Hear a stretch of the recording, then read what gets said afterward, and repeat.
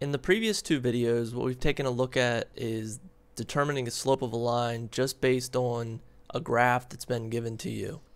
What we're going to do today is we're going to take a look at how do we actually use the slope of a line applied to a physics problem. Let's get into it. Today I'm not going to get into deriving the equation, but what I want to do is I want to take a look at how can we use the slope and apply it to an equation that is representative of a physics problem and actually use that slope to determine the parameters of our equation. What we're looking at is we're looking at a simple pendulum. As it turns out, the equation to determine the period of the pendulum is given by t, which is the period, is equal to 2 pi times the square root of L divided by G. And in this case, L is the length of the pendulum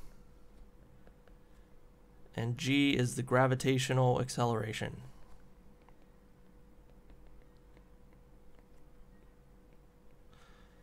In the problem that we're doing, the gravitational acceleration is going to be fixed at 9.81.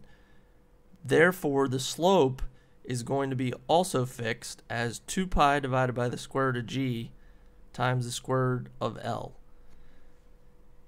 Now, how do we plot this? You're used to seeing something like y equals mx plus b in terms of a linear equation. In this problem, we don't have any b, so we're going to go ahead and ignore that for now. Therefore, we have y equals mx. In our simple pendulum, m is going to be 2 pi divided by the square root of g, and x is going to be the square root of L. So I need to plot the period t as my y, and I need to plot the square root of L as my x.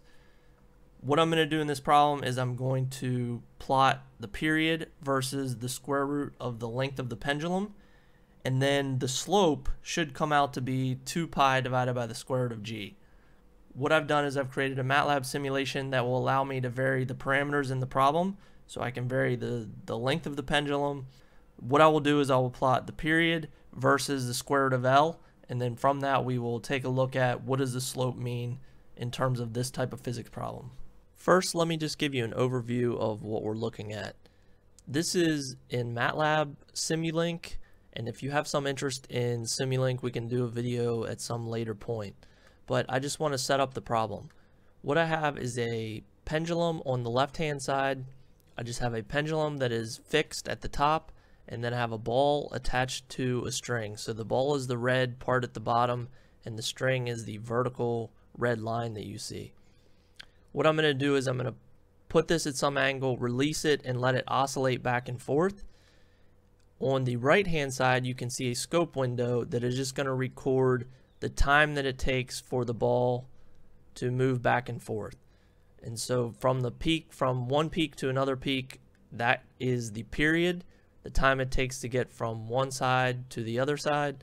From that, what I can then do is I can change the length of the string, and then I can look at how that affects the period of the oscillation, and then I can go and I can plot the period versus the length and see what we can come up with in terms of the slope of our linear equation.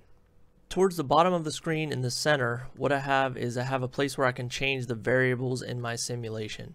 So you can see currently I have the length set to 0.24, that's the length of the string. I have the gravitational acceleration set to 9.81 meters per second squared. The mass of the ball is set to 2 kilograms, and the angle that I'm going to initially release it from is set to 5 degrees. On the right hand side at the bottom, I have an Excel spreadsheet that I'm going to use to plot my data and record the data from the simulation. On the left hand side, you're just going to be able to see the pendulum swinging back and forth, and at the top you're going to be able to see the period of the oscillation. So what I'll do is I'll change the length to 0.25 meters, and then I'm going to run the simulation, and you can see the length change quite a bit. Now what I can do is I can just record the time that it takes between one peak and another peak. So you can see on the top plot that I have the peaks marked. In this case, the first peak is at 3.009 seconds, and the second peak that is marked is at 5.019 seconds. In this case, there are 2 periods between those peaks, so I'm going to put the number of periods as 2, so it basically subtracts 5.019 minus 3.009 divided by 2, and just calculates the period from one peak to another peak. So the period in this case is 1.005 seconds. Now I'm going to change the length to be 0.5, and I'm going to run the simulation again. You can see it's quite similar, and I'm just going to do the same thing that I did previously. So the first peak is at 7.094, the second peak is at 8.514, and in this case, that's just one period. I'm going to speed this up so we can get through this, and then I will talk about what we can do with the slope of the line between the relationship between the period and the length of the pendulum.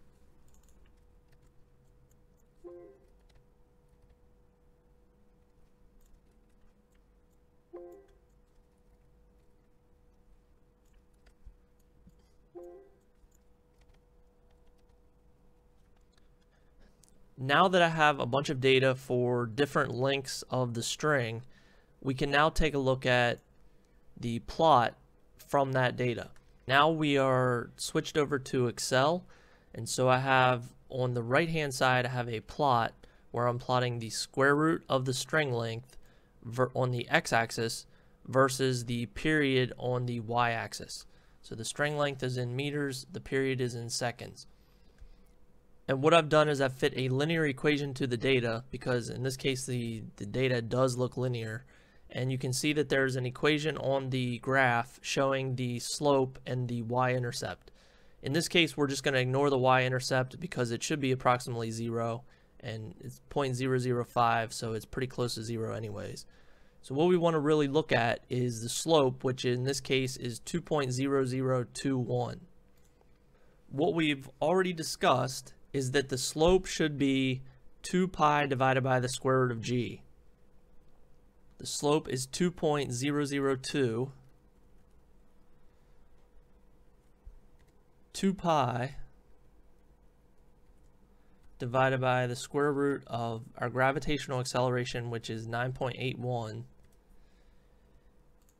That value is about 2.006. So our slope should be 2.006. It's actually coming out to be 2.002, which is quite close. What you will find out is that as the initial angle that we release the pendulum from gets larger, the slope is going to have more error, because this is only valid for small angles. And so in this case, I would consider 5 degrees to be a small angle, and we only have an error of about 0.004 out of 2, which is quite small. So we can assume that there is a linear relationship between the square root of the length of our string and the period of our oscillation, and that linear relationship is given by a slope of 2.002, which is simply 2 pi divided by the square root of g. Just by doing a simple experiment by releasing a ball attached to the end of a string, you can come up with the relationship between the length of the string and the period of the oscillation. And once you have some understanding that it's also related to the gravitational acceleration, you can calculate that the relationship is simply given by the period is equal to 2 pi divided by the square root of g times the square root of the length. And so this would be how you derive an equation relating parameters in order to try to simplify a physics problem.